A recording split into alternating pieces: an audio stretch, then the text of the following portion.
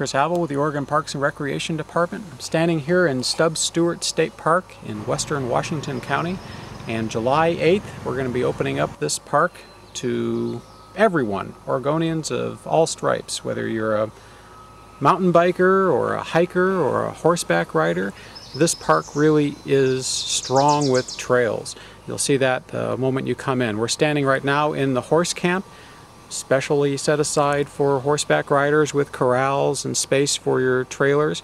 We also have a hike-in camp for people who just want to pack on in.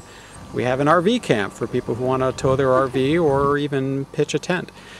We have cabins for people who don't want to carry any equipment, just want to come out and spend the night. You provide the bedding, we provide the place to sleep.